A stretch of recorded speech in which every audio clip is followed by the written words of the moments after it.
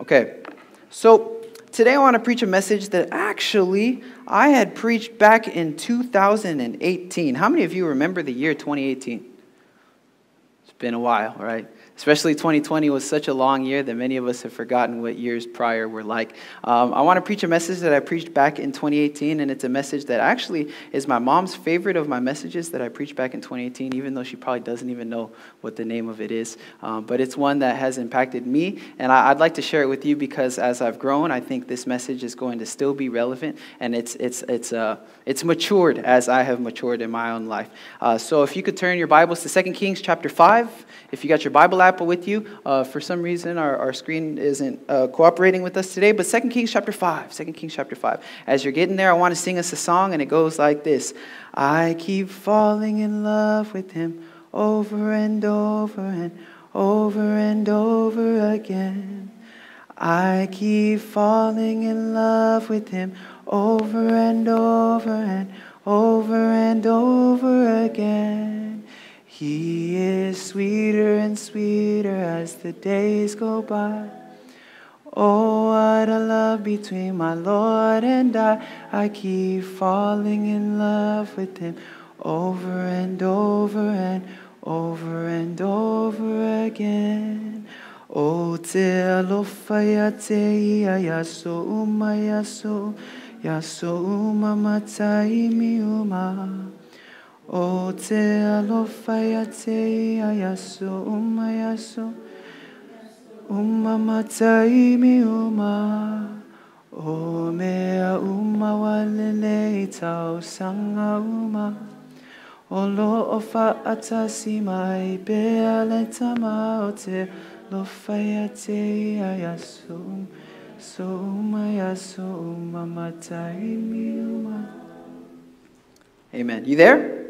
You there? Okay. 2 Kings chapter 5, verses 1 through 14. I'm going to be skipping a couple verses here and there by paraphrasing, but I want to intro our title for this message today with a story. So when I was a kid, especially during the summertime, Jared and Jaden and Asher's here, but Jared and Jaden aren't. When I was around their age, we used to have sleepovers at everyone's house. Justin knows, Henry knows, we would sleep over at each other's house, especially during the summertime. And what we would do is we would rotate. So one week I would sleep over, everyone would sleep over at my house. One week it would be at Justin's house. Another week it would be at Julius's house, and we would rotate our sleepovers, right? So if we got like tired of hanging out at my house for a super long time, we'll go to somebody else's house. But we kind of all stayed in a pack the entire summer, and we spent very rarely any time home alone with our actual family. We were spending time with our cousins and stuff. And so what we would used to do is we would rotate in garages. We would sleep in somebody's garage. We would sleep in Julius's garage. We slept in my garage, which was always cold at night for whatever reason. Sometimes we would sleep all on Henry's apartment floor, right in the middle, or we would go in Justin's room and all kind of huddle in there together. Some of us would sleep on the bed, some of us would sleep on the ground, and there was always quite a few of us. And one time it was at Julius's house, and we were all getting prepared, and we would all bring blankets and pillows, and we would put them on the ground, especially if we were in a garage. There would be a couple couches in there. We would put all of our blankets on the ground and our pillows, and we would claim spots. So we all kind of huddled together. So somebody would sleep right here, somebody would sleep right there, and we'd all kind of huddle together. Now, one of my cousins, who shall remain nameless, and I promise not to mention his name, he had put his blanket and his pillow right in the middle. So we were getting ready to go to bed, and he went to go use the bathroom. And as he goes to use the bathroom, one of the other guys who he said he called that spot took the blanket, put it on the outside, grabbed his pillow, put it on the outside, and put his stuff in the middle. And so this cousin comes back inside, and he's like, "Who moved my blanket?" And we're looking at him like, "What are you talking about?" And he goes, "Somebody moved my blanket." And we're like, "Oh, no, he claimed your spot." And he goes, "No, that's my spot." And you can see he's starting to like panic. He's panicking. And we're like, "Why are you like, what's wrong?" And you can see, no, I can't. No, don't do this. Oh, I can't sleep on the edge. And I was like, "What's your problem?" And he goes, "I have a phobia." He said, "I have a phobia, a fear of being on the edge. So I can't be on the edge of boats. I can't be on the edge of cliffs. I can't be on the edge of anything. I can't even be on the edge of my seat." And we're like, "What is wrong with you?" And he goes, "Guys, I can't do it because I've got a condition." And so today I want to preach to you a message. I want you to turn to a couple people around you and say, "I've got a condition." I've got a condition. Now, for the purpose of this message, I went and did a little bit of research about a phobia of being on the edge, and it doesn't exist. I was just playing with you. I thought you guys are going to be like, what is he going to say? What's the phobia called? It doesn't exist. This is my cousin is the one and only that I've ever known. The reason why I'm bringing this up is because I believe that there are two kinds of conditions that we have as individuals. And for those of you who are at Bible study last night, you have heard this before. There are two kinds of conditions. There are your external conditions, the things that people can see. What you're wearing, what shoes you're wearing, how you stand tall, how you smell, right? The way that people perceive you, that's an external condition. But then there's also, in contrary to that, internal conditions. The way that you view yourself, your self-worth, the way that you act towards situations, the inside, how you process things. There are your external and internal conditions, right? And they're really important to understand. And I want to talk about that today, because we live in a world that's infatuated with your external condition, right? How you look, how you're perceived, how your Instagram filters make you look, right? Wearing makeup to cover you up. I just got a haircut today, getting a haircut so that people notice you, making sure you put on the nicest deodorant, the coolest perfume or cologne, so that people, they recognize, right, what you smell like, what you look like, all that stuff, right? The world loves the external conditions. But in contrary, God is not interested in how you look, how you smell, how tall you walk, whether you can walk or you cannot walk. God is not interested in things. In 1 Samuel chapter 16, verse 7, it says that God does not see as man sees, for man looks at the outward, external appearance, but God looks at the condition of your heart. What's on the inside. And so today, this passage in 2 Kings chapter 5, verses 9 through 14 specifically, but I want to go 1 through 14, it tells us about the importance of our internal conditions. Because the reality of the matter is that we are all going to change on the outward. But the importance is, as we change on the outward, does our changes on the inside be for good or bad? Or are we being better as we change on the inside? And 2 Kings chapter 5, verses 1 through 19 is a great character study at the differences between the external and the internal conditions, right? Because the reality is, you can be rich and have money, that's external, but still be miserable on the inside. And on the contrary, you can not have any money at all and be the happiest person in the world. You can have a job and wish you were jobless, and not have a job and be longing for a job, right? There are our external and internal conditions, and I want us as Christians to get to the point where Paul got to in Philippians chapter 4, verse 11, where he says, I am content with whatever circumstance comes my way. So the inside is what? Contentment. But the outside is, I could be in prison, I could be stoned by individuals who are trying to kill me, I could be spat at, I could be laughed at, but on the inside, I'm still content. Do we all want to get to the place where we're content regardless of whatever circumstances happen in the external? They don't change what happens on the internal. And 2 Kings chapter 5 gives us a blueprint as to how we can maintain sanity and maintain peace in the midst of chaos and turmoil. I want to ask you all today, how many of you would like to get your PhD today? You guys are all resident resident doctors for the day. Can we all be resident doctors for the day? I'm going to need your help, right? I'm going to need your help to be doctors. And there are two things that doctors do. They try to prescribe or find ways to fix your condition. But the first thing that they'd have to do is diagnose your condition, right? And so today I want us to do a character study on 4 people. And I want you to help me. This is a collaborative effort. I want you all to help me as we do this character study, and I want you to help me diagnose these 4 individuals. Let's start with the first character. You got your Bible on you, 2 Kings chapter 5. Let's turn to it right now. It says, Now Naaman was a commander of the army of the king of Aram. He was a great man in the sight of his master and highly regarded, because through him the Lord had given victory to Aram. He was a valiant soldier. Pause. Now, check this out. Naaman is back in, when this particular passage is written, comes from Aram or Syria, which is the country that is just north of Israel. So Israel's right here, and they had constantly been at war. And it says that God had given Naaman victory in all of his conquests. So he's very well known. He's very popular. He's very highly regarded. Look, it says Naaman was a commander, so we know that he's respected first. We see that he's a great man in the sight of his masters. He's highly regarded. He's a decorated war hero, and the Lord had given him victory, which means that he's favored. So on the external, what does it look like? It looks like things are going great. It looks like he's respected. People love him. People look up to him. People, if he's walking by, they tip their cap to him because people love this man, right? He's loved and people care about what he thinks. But check this out. It says in verse 1 at the end, but. Now, if you see the word but, B-U-T, not two T's, one T in the Bible, you got to pay attention to it because there's something that you're about to find out. It says, but, I heard a preacher say that's the biggest word in the Bible. He had leprosy. He had a problem. So externally, people perceive that everything's good. He's well known. He's famous. He got clout. But how many of you know that you can be perceived as having everything doing well on the outside, but on the inside feel like an utter failure? That's what this guy was feeling like because he had something that could have threatened to ruin his entire life. Because leprosy was a disease that at the time, if you had leprosy, especially if you were in Israel, they used to put you in the Q word that I didn't really know what it meant until last year. Does anybody know what the Q word is?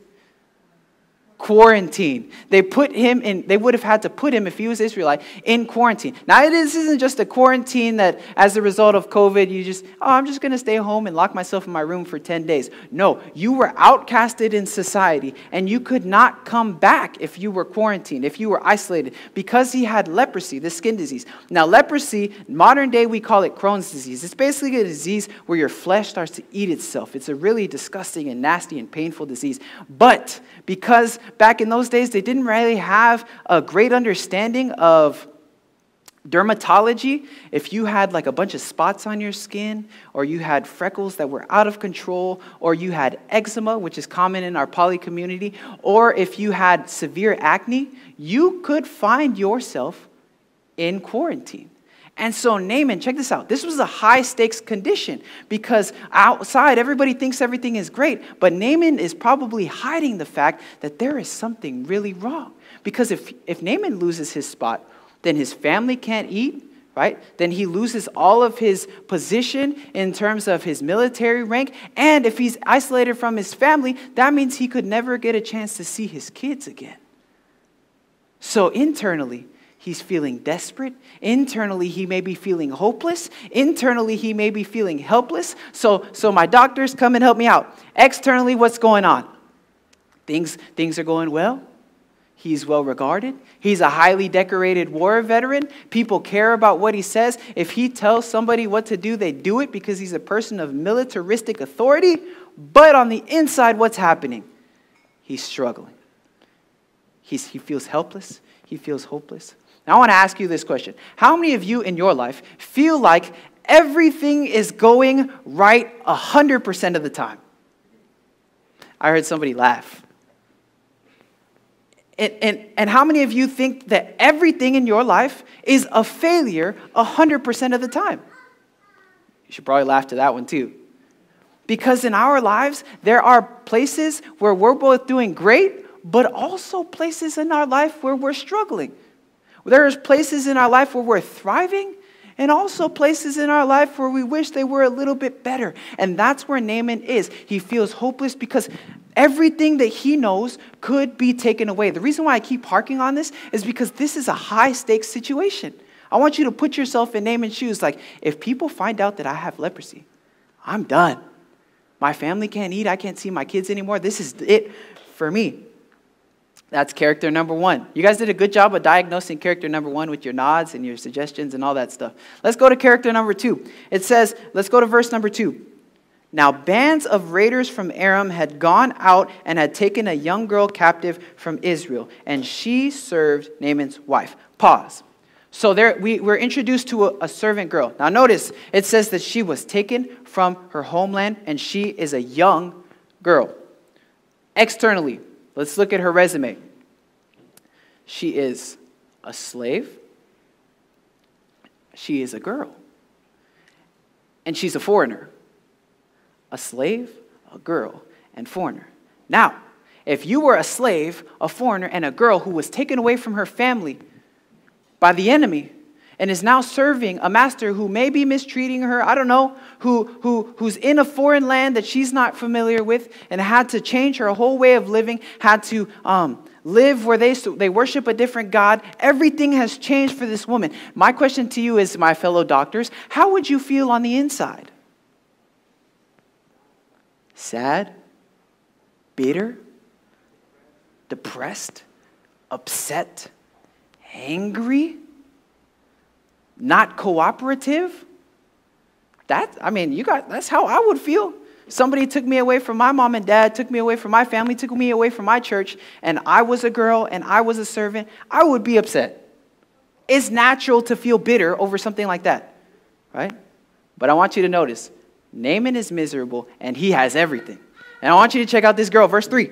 Who's reading with me? It says, she said to her mistress, if only my master would see a prophet who is in Samaria, he would cure him of his leprosy. Well, rather than being upset or bitter, look what she says. If only my master knew somebody who could change his whole life. And I love that because she could have very easily been bitter and upset and like, I know the secret sauce to let you get healing, but I'm not going to give it to you unless you set me free. She could have done that. She could have wagered with them and said, I know somebody, but I'm going to put a condition on the way that you can receive your blessing, on the way that you can receive your healing. She could have very easily said that, but she said, no. How can I help? So what does that tell us about this girl? It tells us that in spite of her condition, in spite of all that she went through, she was still, condition, helpful. She had what we call in churches a servant's heart. Now, how does somebody who has been through so much still say, blessed be the name of the Lord? How does somebody who has lost everything say, I'm going to help the person who took me from my family? How does somebody get to that point? That's the big question. How does somebody get to that point? But notice, we remember this girl, and all she said is one thing. I know a guy. That's all she said. I know somebody. And I love that she said that she knew somebody because it was Naaman's breakthrough. And it was all because we're talking about this girl's impact at least 3,000 years after she said one line. We don't even get this girl's name, but because of what she said, we remember her. And I would say that the reason why she was able to say what she said was because she knew God in her heart. Because if she didn't know God, it would be easy for her to be bitter. Yeah, they may have treated her nice, but she still doesn't know where her family is. But she had something on the inside. There was an internal condition that this girl had that I hope we all have. That yes, I may have deprived of something that I love in my life, some of the things that I wish would not have been taken away from me, but in spite of whatever happens to me, I am still saying, how can I be a good person, a person that we call has integrity? And it could have only come from God because it couldn't have come from them. She was taken from her family and taken captive. But we see that this girl's condition was somebody who wanted to help. And the best help that you may be to somebody is just telling them about what you know. I don't know much. Sometimes I get too big for my head and I think I know more than I do, but I don't know much. I know a couple of scriptures. I know how to do a couple of things. I don't know much. But there are some people that I know that I promise can change your life. There is a God that I know that I promise can change your life. And that's all she said. I just know somebody that can change your life. And that's from an internal condition. Externally, she could have been angry and bitter and upset, but on the inside, she said, how can I be useful? All right. Thanks, doctors. So Naaman gets this from the girl who says one line, and she decides to help him out. And Naaman's like, all right, I'll take whatever I can get. He's desperate at this point. And so he goes to the king of Aram and asks the king of Aram to write a letter to the king of Israel, right? And that to say that he's coming to Israel to speak to this prophet, this person who could help him out. The king of Aram writes a letter to the king of Israel and says, hey, my servant Naaman's coming. I know we used to be war enemies, but he's coming out. So Naaman comes to, or has the letter written, and it reaches the king of Israel. Now, the king of Israel, let's diagnose his external condition. Now, he's a king. He has wealth. He has prestige. When he says something, it goes. Very similar to Naaman, right? He has everything. Everyone knows the king, right? How many of you know who the Attorney General is of the United States of America? None of us. That's Naaman's position. But how many of y'all know the President of the United States? Exactly my point. So the king of Israel was more well-known than Naaman. And I want you to notice, he has everything. He has whatever he could possibly want. But when the letter was written from the king of Aram, I want you to see his response. This is verse 8, or verse 6. Verse 7, sorry. It says, as soon as the king of Israel read the letter, what does he do? It says he tore his robes, and it says, am I God? Can I kill and bring back to life? Why does this fellow send someone to be cured of his leprosy? See how he's trying to pick a quarrel with me? And he starts freaking out. How does a guy that has everything start freaking out? Conditionally on the outside, he has everything. He has money, wealth, status, power. Everybody knows his name. But he is freaking out on the inside. Why? Because he's scared, because he's fearful. He has money, but he's still scared. I heard a preacher say one time that money is an amplifier of your character. So if you were not happy before you had money, when you get money, it's not going to make you happy. If you were content before you had money, when you get money, you're still going to remain content. If you had everything and you were angry before, it's only going to amplify those things which you already have. And the king had everything, and he's like, I'm freaking out. I don't know. What do I do? Because he didn't have the discernment of God in his life. He didn't have that person to sit him down and tell him, God, this is an opportunity for God to use our kingdom and use this platform for us to be able to minister to the country north of us. And so we go to character number 4. So character number 1 is Naaman. Character number 2 is the servant girl. Character number 3 is the king. And character number 4 is Elisha. Now, before I get into Elisha's story, Elisha did not have much money. I want you to notice the connection between people who have money in this story and people who don't have much. All right. So Elisha was a person who, as scripture goes on, he has people open up their homes for him to stay in. He's not a person who's very wealthy. He goes from place to place, kind of scavenges the land and eats whatever he has the opportunity to eat because he doesn't have much money. But it says that when Elisha, verse 8, heard that the man of God heard that the king of Israel had torn his robes, he sent to him this message. Why have you torn your robes? Have the man come to me, and he will know that there is a prophet in Israel. So Elisha's response is like, as we put it nowadays, why are you tripping? Why are you consumed with all of these things that are happening? You see, because Elisha's like, I know that God can work through this situation. So bring him my way, and this is our opportunity. How many of us are always looking for opportunities to be used by God?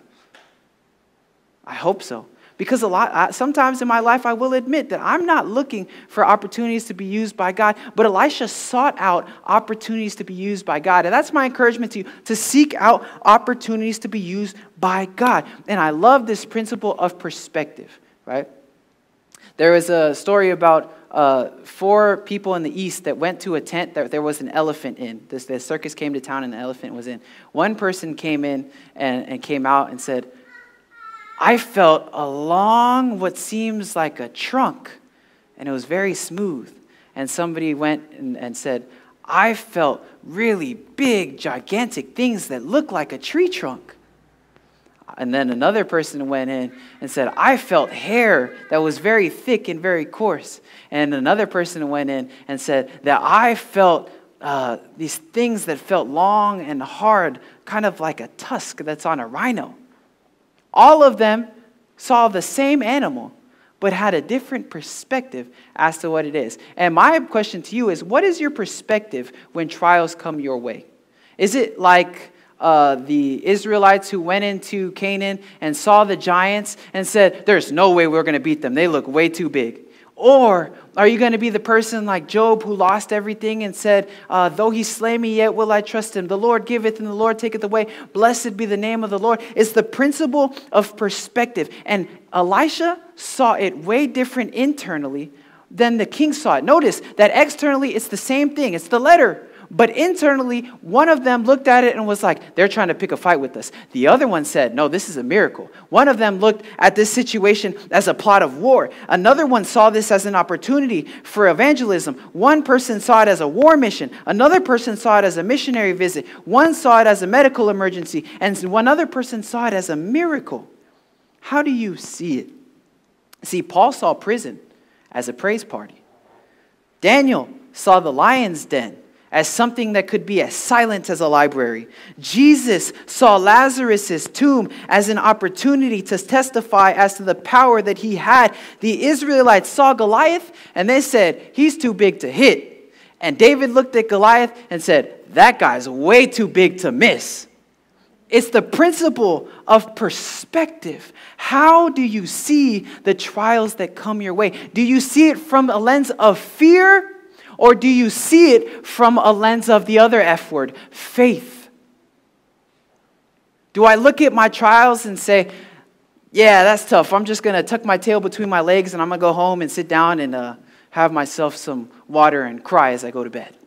Or am I going to look at a situation and say, God is going to get glory by whatever situation that I face in my life? It's the principle of how you see it. How do you see it? Elisha saw the external condition of that letter as some way by which the people up north have an opportunity to see God for the first time in their lives. And if we all looked at situations and trials that we face as an opportunity for us to see God, open the eyes of my heart, wouldn't that change a lot of our lives in terms of how we see things? The principle of perspective. And so Naaman gets the call to go to the prophet Elisha's house, and he goes, right? And he gets to the house, and he brings this huge entourage with him. He got the whole crew coming in, and this is Naaman. This is a guy who, at his word, everything goes exactly how he says it would go. Right? So he goes and he's riding in his chariot, and I like to think that the Rocky theme music is playing. He's coming in with his chariot, riding on the horse. Dun dun dun dun dun dun dun dun dun dun dun dun dun dun. He goes to the door, and as soon as he gets to the door, they stop the chariot, and I bet the guys come in. The guys come in, and they knock on the door. Naaman, Master General of the kingdom of Syria, has come to this door. Open up and check this out. If you're reading your Bible, it says in verse number 9, he shows up and he knocks on Elisha's door. And what do you think Elisha would do? I think he would answer the door and be like, Naaman, come into my house, have some food, I'm going to heal you real quick. But it says that Naaman goes to the door, they knock on the door. Naaman, Master Attorney General of Syria, is here. And he goes there and they knock on the door, and check this out. Who answers the door? Not Elisha, but it says that Elisha's servant Gehazi opens the door. Now Elisha doesn't even come to the door. He goes and he stays in his house, and Gehazi comes outside. And as Gehazi comes outside, he goes up to Naaman. Hey, my boy Elisha came and he told me to tell you that you need to go to the river and wash yourself 7 times. The Jordan River, right? And so he tells him to go to the Jordan River. This is verse 9, Georgie, since you're on it. Or verse 10. So he goes to he sees it one way, but it happens a totally opposite way. How many of you in your life have ever experienced something that you expected to go one way, but went an entirely other way? How many of you expected 2020 was going to be, this is my year. Everything's going to go great. When the fireworks hit off on January 1st, 2020, all of us, at least me, was like, this is my year. I'm going to rock it this year. I'm going to kill it this year. And by the middle of 2020, we're like, when I saw 2020, I did not see this coming. And Naaman did not see what he saw coming. Now, if you're a general, my doctors that are here, if you're a general that's well respected, everybody loves you, everybody cares about what you have to think, and you go to somebody's door, and they don't have the common courtesy of even answering the door themselves, and they own the house, how would you feel? Disrespected, mad, upset, frustrated, all of that stuff. Elisha did not even answer the door, but Elisha sent a messenger to say, go wash yourself in the Jordan 7 times, and your flesh will be healed. Let's see what Naaman says. Let's go to verse 11, Georgie. It says, but Naaman went away angry and thought to himself, I had thought that surely this man would come out to me and stand and call on the name of his Lord. And he thought, like, I was just going to wave his wand around my skin diseases and my spots, and I was going to be healed. That's what he thought. When I came to this building, I thought that's exactly what was going to happen. When I came into 2020, I thought that's exactly what was going to happen. But how many of you in your life did not expect to be in the position that you may have been in at one point in time in your life? Many of us, right? And in verse 12, check this out. It says that the servants say to Naaman this. The servants, right? Are not Abana, far the rivers of Damascus, better than all the waters of Israel? Couldn't I just wash in them instead and be cleansed? So he turned away and went off in a rage because he was disrespected. Nobody's going to talk to me like that. I'm a master. When I tell people to do something, they do it. When I say something, it goes. But check out, this is his response to Elisha. And he turns away and walks in a rage. And let's see what else happens in verse 13. I talked about the servants just now. But it says, Naaman's servants went to him and they say this, my father, if the prophet had told you to do some great thing, would you not have done it? How much more then when he tells you to wash and be cleansed? So they tell Naaman, Naaman, with all due respect, high and mighty esteemed, your majesty, if the prophet had told you to buy 10,000 Hershey's Kisses and bring it and drop it on the front of Elisha's door, you would have done it.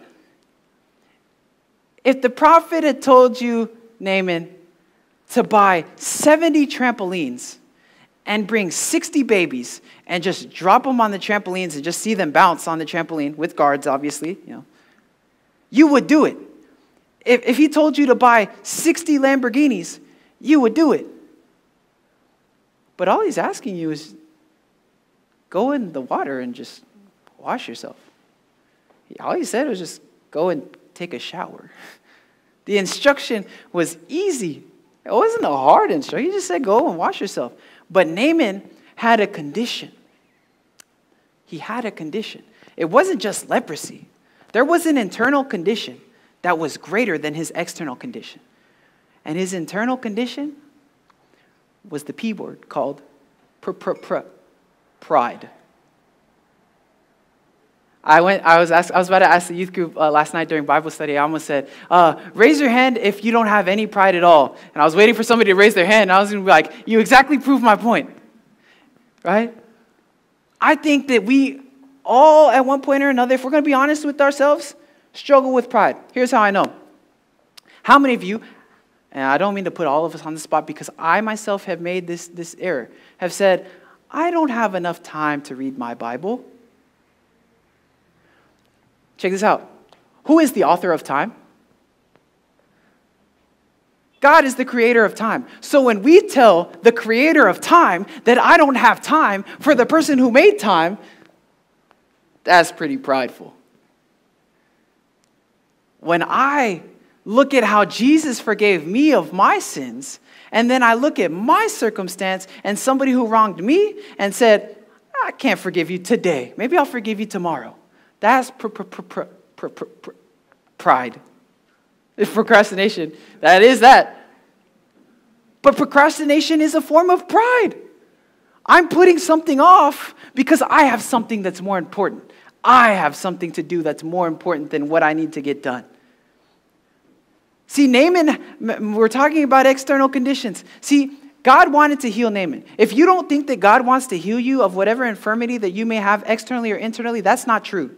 God is Jehovah Rapha. It's in his very nature, God the healer. It's in his very nature to heal the things that we struggle with. But first, before God wants to heal the things that are on the outside, remember, God doesn't look at the outside, but he looks at the inside. Before God can heal us of the things that we struggle with on the outside, God's like, let me do a work in your heart before I work on your body. Because Naaman struggled with something that was temptations more than skin deep. He struggled with pride. He thought to himself, I got waters that are way better than your river over here in these parts. I got people who will shower me if I want them to. I got all kinds of money. I would just rather buy my blessing, right? Naaman tried to do this. He tried to put a condition on the way that God could bless him. God, I want you to bless me, but only at the rivers that I want. That's pride. God, I want you to do this for me, but like, you can't do it right now. God, I want you to fix my situation, but I got something to do first. Naaman had to be healed of his internal condition. See, God's more concerned about healing our internal conditions, the things that we struggle with in our heart: pride, greed, anger, hostility, hatred. He's more focused on fixing that than he is in fixing the outward problems. Poverty, it's always going to exist. Strife between neighbors is always going to exist. But on the inside is how we look at it. That's what God's interested in. How can I help these people become more like me in all that I have called them to do? And so it says that Naaman went down. After hearing what they had said, he's just like, all right, whatever, y'all got me. I'm just going to give this a try. And I bet that Naaman went up to the water and was like, this water smells. It doesn't look good. This is unpleasant. I would much rather bathe in my own waters. But it says that he went what? What's the preposition that's used there? He went down. But Naaman's a man of pride. Naaman's a man that's well esteemed and well regarded by people. It's not in his nature to go down. Naaman has never kneeled to nobody. I heard football players say this all the time. I coach football, so I know. They say this: I fear God. Meaning, like, I'm not scared of anybody except for God. Well, yeah, but Naaman went down. And he humbled himself and went inside the water. Now, when I picture it in my brain's colorful. So I'd like to think that when Naaman was going in the water, he's like, this is so whack. Walked in, he walks out, and the spots are not clean. This is ridiculous. Comes back out. Comes back in. He's like, oh my gosh. Because it doesn't say that as he was going, the spots were being cleansed. It doesn't say that at all. It says that he dipped himself and then it happened. And so he goes in. But notice I feel like as he was going in, he started to, all right, maybe this will work. Maybe, I don't know, I just want to keep going 4 times. Oh, maybe God will heal me this time. And you can see like this eating away of the humility or the pride that he had in himself. And he went down and down and down and down until the point where he got down the 7th time. He had to get down 7 times. And on the 7th time, it said that he was made like that of a young boy. And I love it because it's like he got down first and he came back up. It says in 1 Peter chapter 4 that if you humble yourself under the mighty hand of God, in due time, he'll lift you up. Right? If you stand up really tall, there's only one way for you to go, and that's down.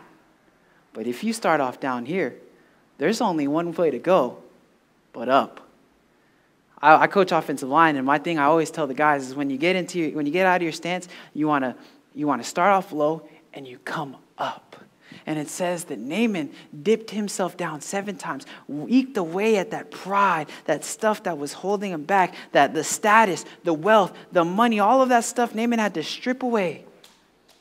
And then he received his healing. And the reason why I say that is because,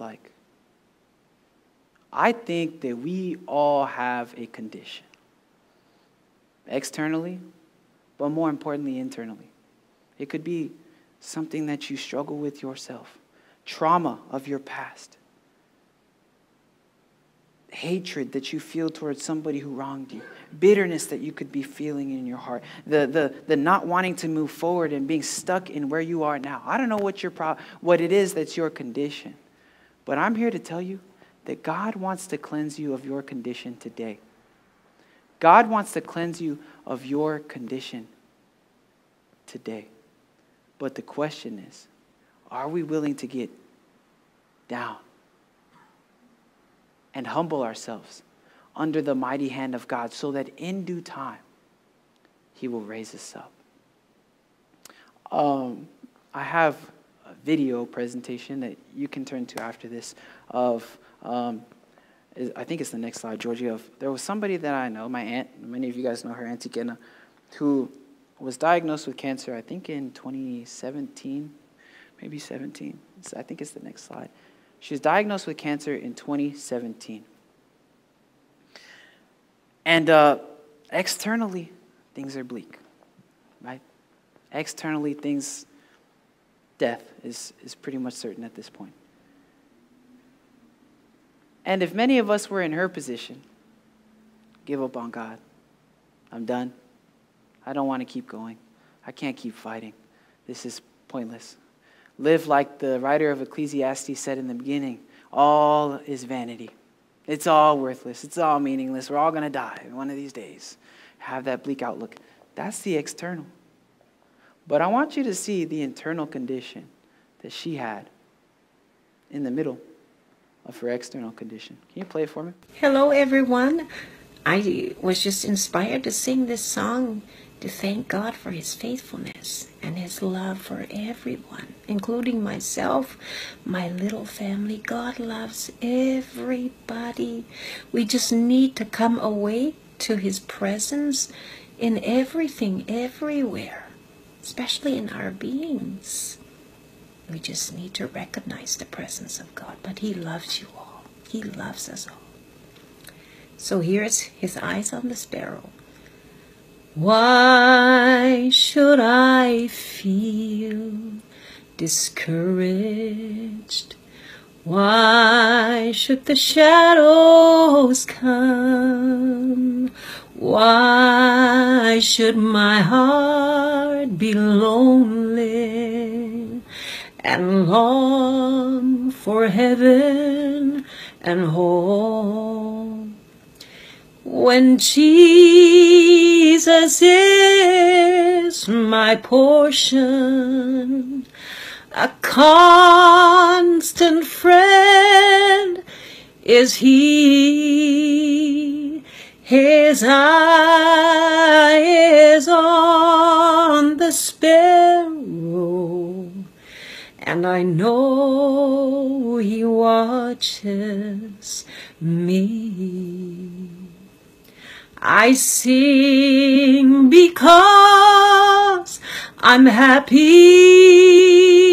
Yes, I sing because I'm free. His eye is on the sparrow, and I know he watches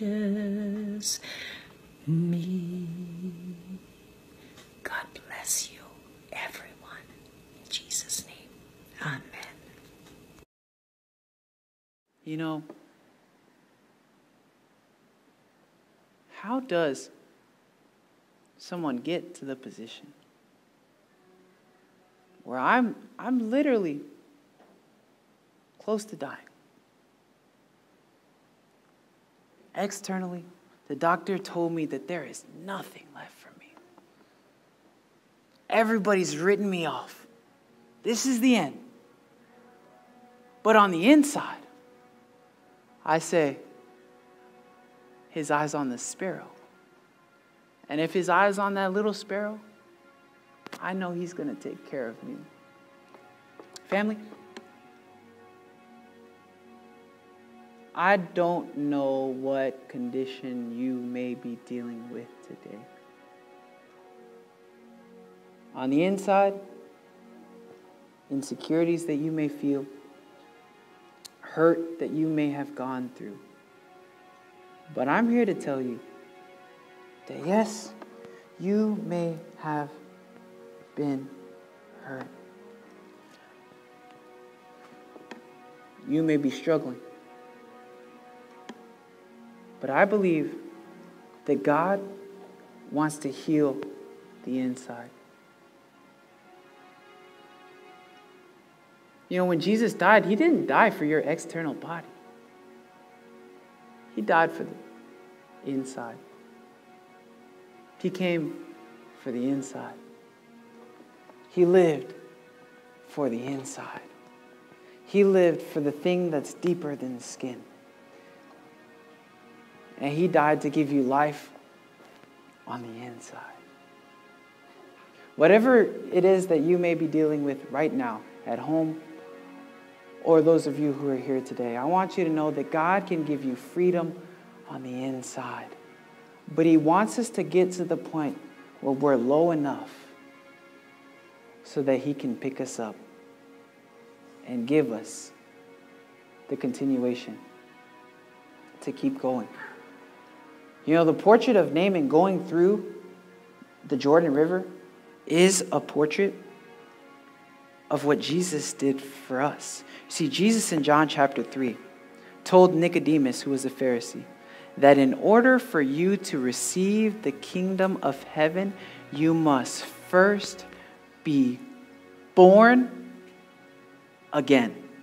And when Naaman, check this out, when Naaman was going through the water and humbled himself and lowered himself to receive that conditional blessing of his external condition being cleansed, it says that he went down and washed himself 7 times. And when he came up, check this out, his skin was like that of a baby being born again. And if you want to receive freedom, deliverance, breakthrough, everything that you've been looking for in your life that is not external, but the longings that you have in your heart on the inside, you must be born again. Born again.